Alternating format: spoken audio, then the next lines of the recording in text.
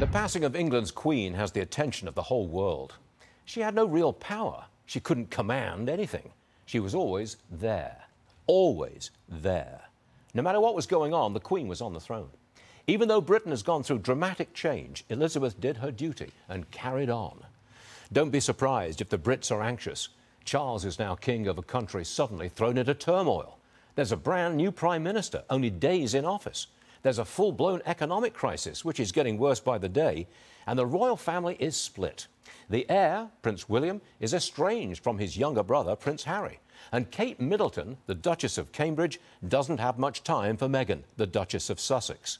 Charles has a tough job, but that is the job. Be there. Be a symbol of unity. Don't take political sides. In fact, don't engage in politics at all. That may be difficult for Charles. He's a climate warrior. He is uber green, and he takes the throne just as Britain is hit with an energy crisis, in part the result of green policy. I am a very happy citizen of this constitutional republic, the United States of America. We don't need a king over here. But over there, Queen Elizabeth made monarchy work.